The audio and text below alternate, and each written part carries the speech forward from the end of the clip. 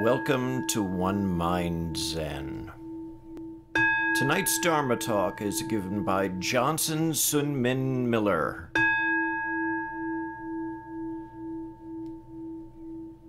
Thank you, friends. So one of the teachings in Zen that we get over and over is to pay attention. Attention, attention, attention, right? And in particular, to watch the mind. Everything is mind. Watch the mind. The mind is the teacher. That by watching the mind, that's how you can wake up. It's ultimately it's the ultimate teacher that you need, is watching your own mind. Well, in Chinese philosophy, there's beyond Taoism, just more generally, this idea of the 10,000 things, right? All the varied phenomena of the world, just all of the variation, all the objects that come into being and are impermanent and disappear. These 10,000 things, they include the anger and houses, blue or hunger, leaves or words, stars, lust. All of these are examples of the 10,000 things. So everything that we perceive and experience are all expressions or manifestations, examples of the 10,000 things. And so is everything that we think and feel. So yeah, like that right there, whatever that was in you. The squares here, seeing the computer, the taste of Russell's coffee or tea or whatever that, iced tea, whatever that happened to be. All of that is it. All of it emerging out of Tao or Wu. Wu meaning nothingness or absence. In Japanese, pronounce it mu, as in the famous koan. About dogs having Buddha nature. So all of these things arising, sustained by, and then returning back into Wu, into nothingness.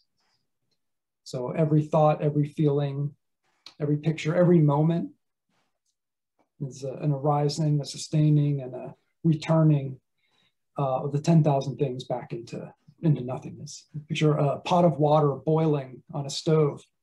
When you look at the surface, there's all the varied forms, all the individual roils and boils, and some little ones, some bigger ones, some faster ones, some slower ones. Each of these arising up out of the water or the nothingness that is the water. Nothing there is solid. It's all made of the same stuff and driven by the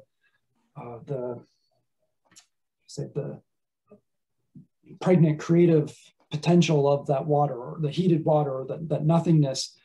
There, each of those roils and boils arise out of there, are sustained and then return, being replaced by others, and this constant churning and overturning of things, and that in the impermanence of everything in the world is the same thing. Looking around us, the constant churning and turning, the impermanent 10,000 things that we're constantly observing, perceiving and feeling. Again, whether it's the thoughts in the mind or the things that we see, the bird I hear singing outside, or the thunder, the hunger that I feel, whatever it is, all of these, this churning and turning from that nothingness. So everything, nothing in its arising, nothing in its sustaining, nothing in its return. And so as we are watching these things, we're watching not just those 10,000 things, but watching Wu or Tao itself, churning and turning. So it's it. All of those 10,000 things, that is it. We're seeing it. And then what is it that we're watching? We're watching our minds. So we can watch the arising, the sustaining, the returning of all phenomena, every thought, every feeling, every perception. All of it is the same, that arising, sustaining, and returning nothingness. And so is the watching itself. That too is the arising, sustaining, and returning nothingness.